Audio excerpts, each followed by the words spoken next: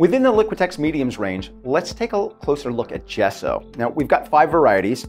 Here is our traditional white gesso, and we can see that on the palette right here. It's got excellent coverage.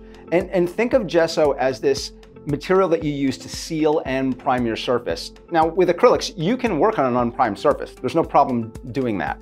But it's going to stain the surface and the color is going to sink in. So it's going to have I think, more of an ethereal look to it. So again, because it's staining it. If you put gesso on there, your paint is going to sit on top of the surface more and it's going to look more saturated. So that's our white. And this can be mixed with any color from your Liquitex range. So if you want to tint that, you can do so. If you don't want to do that, we've got that in a gray variety as well. This has excellent coverage. We see the same symbol here that we have on our jars and tubes of paint, which lets us know it's opaque. And we have the gray gesso right down here. Also, if you want to get a darker variety, we have black gesso as well. All the gessos are going to have this blue label on them, so you're going to know that's where they sit in the mediums category. Then this one, if you want to get thicker, this is super heavy gesso. So this one I have on the palette here, but I want to take it out with the palette knife and really take a look at that. Very, very thick. So if you want, you can put this on your surface and then apply paint over that, and it'll look like your paint is much thicker. So without squeezing out a huge amount of paint, you can get that thicker consistency. But I think my favorite, and it's because sometimes I like to do some mixed media collage work, it's the clear gesso. So this is important to put this out. It dries clear, but it doesn't look like it at first. So it's a little tricky. When people first put it out, I think sometimes they think they've got the wrong product. And I want to put it out here next to the white gesso. And clearly, it's white. It's white. And the reason that is because of the water content that's in there right now. Once that evaporates out, it dries clear.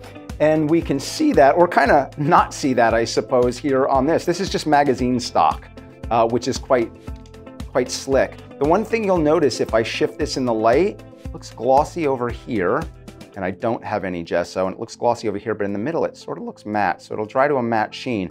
And let's listen. If I do this with my finger, and I move over here where I have the clear gesso, it's got a rougher texture. So the reason I like that is because I'm going to take a colored pencil, or if you wanted to use pastel or charcoal, if we draw over here where there's no clear gesso, very hard to make a mark. I'm actually sort of scratching into the surface, and you can definitely see there's no nice, clear, bold mark. Let's go over, and immediately, and let's transfer right over to the area where we don't have gesso again. So it's all in the middle area, and you get beautiful color. So the clear gesso really allows you to work on a surface that's slick like this with dry material. Also nice if you're working on wood and you want to see the wood grain come through. So a final thought about gesso. This is a Liquitex Freestyle paddle brush. I like this brush for gessoing with your thinner layers. So with your thinner layers of color, or thinner consistencies, I should say, of the clear gesso or the regular or the gray or black, you want to really work it into the weave of your surface for really good coverage. And then if you feel like you need a second coat, go perpendicular to your first coat. That way you'll know it's fully covered and you won't have any areas of color that'll sink in. The color will sit on the surface and look fully saturated.